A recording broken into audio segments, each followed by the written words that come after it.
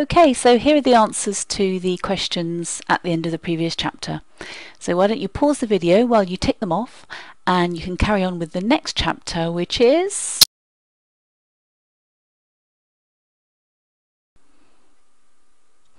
how do we defend ourselves against infectious disease? What's the definition of a pathogen? It's a disease-causing microorganism. You need to learn that. And examples are bacteria and viruses. So how do pathogens make us ill? They could do three things. They can reproduce rapidly inside the body. They can produce toxins, poisonous substances.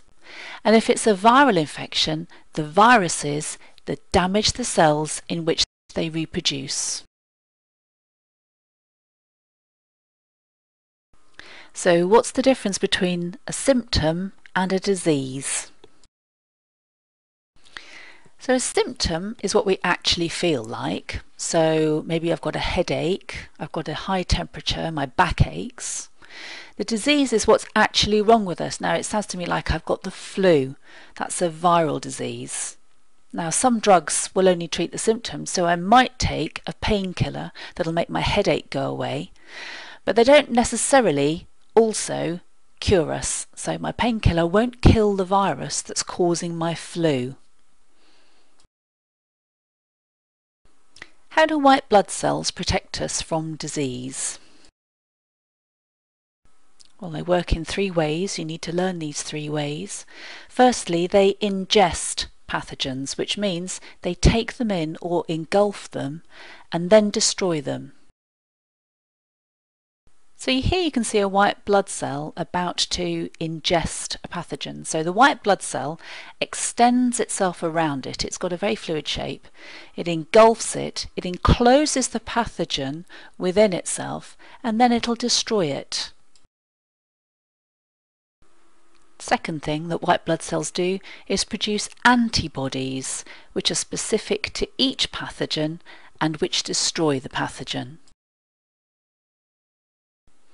Now here you can see the white blood cell is releasing antibodies, little purple shapes. Now the antibody is specific to a particular pathogen. So antibodies that are released for the flu virus won't work against the chickenpox virus, for example. And thirdly, they produce antitoxins, which neutralize the toxins produced by the pathogen. So here you can see the pathogen is making toxins, the nasty little red blobs which will make us feel ill, and the white blood cell in response is producing antitoxins which will neutralize those toxins. And remember, it's the white blood cells that give immunity to a specific pathogen. So in the exam, any answer to a question about immunity is not complete unless you've got the words white blood cells in there somewhere. So these are all key points to remember. Vaccinations. So what's in a vaccine? Vaccines contain a small amount of dead or inactive pathogen.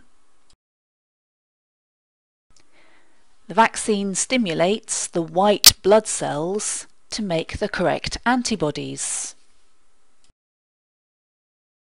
So on next exposure to the same pathogen, the antibodies are produced rapidly and in greater number. Key terms: antibodies are produced rapidly and in greater number.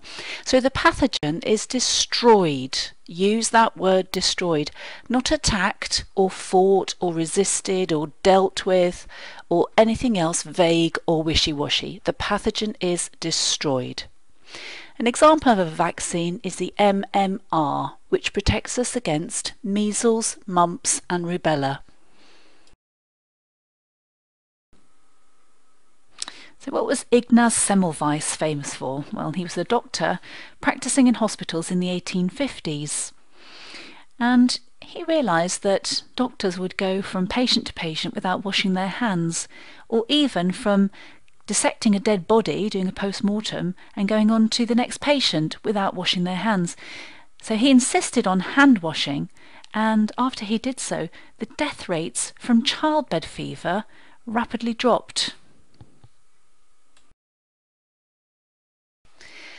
So antibiotics are commonly used medicines. Antibiotics kill bacteria only. They can't kill viruses because viruses reproduce inside cells where the antibiotics can't reach them. Specific antibiotics kill specific bacteria, and antibiotics actually have saved many lives. So what about resistant pathogens? Now, what do we mean by this? Resistant pathogen is a bacteria which is not killed by the antibiotic that we take that's supposed to kill it. Now, how does this happen? It happens by mutation. Now, a mutation is an alteration in the pathogen's DNA. Now, mutations are purely random, accidental events. Some pathogens might mutate and it might be harmful to them. Some mutations are neutral. Occasionally, mutations are beneficial. So if a pathogen mutates and through this random accident it acquires the ability to resist the antibiotic, then when we take that antibiotic, then those individual pathogens are not going to be killed. So they'll reproduce. So we say there's a new strain which is resistant to antibiotics. Now, there are two common mistakes that students make in these questions. Firstly, they sometimes give the impression in their answer that the pathogen mutates on purpose, specifically so that it can resist an antibiotic. Now, that doesn't happen. Mutations are random. And the other common mistake is that students say that the pathogen is immune to the antibiotic. You can't use the word immunity in this context. It's resistant. Pathogens may become resistant to antibiotics. Now, for higher tier candidates only, you have to be able to explain how the resistant strain arises. So, we may get a small number of pathogens which mutate, and the mutation makes them resistant to antibiotics.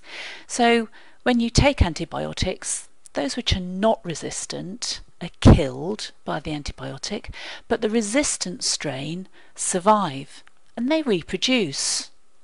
So the population of the resistant strain increases. And this is one reason why it's important not to overuse antibiotics. Growing microbes in school.